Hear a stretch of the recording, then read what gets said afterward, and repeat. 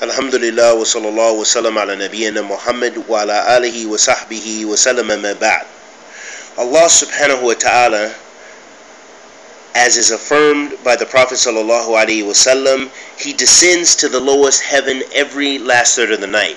Qala sallallahu alaihi wasallam, yanzilu rabbuna ila sama'a dunya kullu laylatin hina yabqa thuluth al-layl al-akhir fayaqul من يدعني فيستجيب له ومن يسألني فأعطيه ومن يغفرني فاغفر له متفق عليه. In this hadith of the Prophet sallallahu alaihi wasallam, the Prophet sallallahu alaihi wasallam said, our Lord descends to the lowest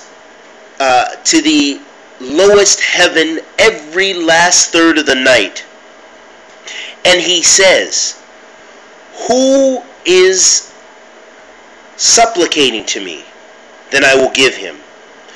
And who is asking of me, and I will give him. And who is seeking my forgiveness, then I will forgive him. And this is agreed upon in Bukhari and Muslim.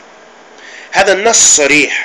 This is a very direct text which affirms for any believing Muslim that Allah subhanahu wa ta'ala descends every last third of the night. That's what the Prophet sallallahu alaihi wasallam said. It's collected in Bukhari and Muslim, so we have no doubt as a Muslim about its authenticity.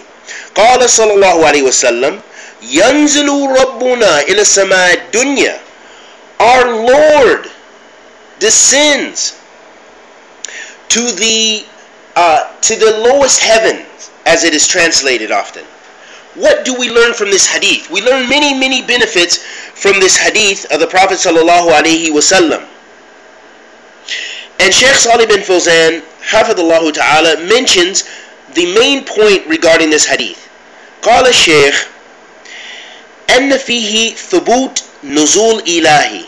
He said in this hadith, it affirms that Allah descends. وهو من صفات الأفعال وفي الحديث أيضا إثبات علو لله تعالى.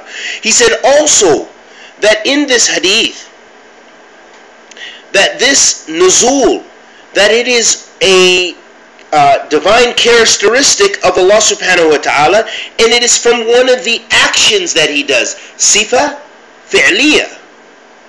And in this hadith also it affirms that Allah is above His creation, the Almighty, in a manner that suits His Majesty subhanahu wa ta'ala. And then the Sheikh goes on to say, he said, because that descending only can happen from being above. That when you descend, a nuzul comes from alu, that you descend from something, you descend from being above to below. Descension only takes place from going down from somewhere else. And so when the Prophet ﷺ described that Allah subhanahu wa ta'ala, He descends from His alu, from being above His creation, down to the lowest heaven, as the Prophet ﷺ said in this nas. If we didn't have the nas, we wouldn't speak about it. But this is what the Prophet Muhammad ﷺ said. And this is a refutation, as the Sheikh goes on to say, of those people who change the meaning of the hadith. And they change the meaning of the text where the Prophet ﷺ said nuzul, yanzilu. They take it to mean nuzul ar-rahmah, nuzul, the mercy, that the mercy of Allah descends, and that His command descends. But the Shaykh goes on to say that the asl, he said, لأن الأصل الحقيقة وعدم الهدف. He said that the origin, that when we deal with the Quran and the Sunnah, and we deal with the text, is that the origin is we take it on its zahir, we take it on its apparent meaning. And we don't change that meaning unless we have a sarif, unless we have something that is evidence from the Quran and the Sunnah, or from the Arabic language, or from the the customs, to show that that is not what's meant, that it's not meant in its apparent meaning. However, we don't have that. What we have is a direct nas that the Prophet ﷺ said, Yanzulu Rabbana ila sama dunya, that Allah, our Lord, descends to the lowest heaven. And then He asks these questions of us. So this shows us that this is a prime time to worship Allah subhanahu wa ta'ala, to be standing in Qiyam al-Layl, and to be making supplication to Allah subhanahu wa ta'ala. The Sheikh went on to say, he said that the reason we take this on its dhahir, al-haqiqah, that it is in its apparent meaning, because there is nothing to illustrate that we don't take it in its apparent meaning. He said, because when Allah subhanahu wa ta'ala says, "Men yad'uni fastajib lahu," that whoever supplicates to me or calls upon me, then I will answer him. Then the Sheikh goes on to say, how is it possible from our intellect to be able to say that that means mercy?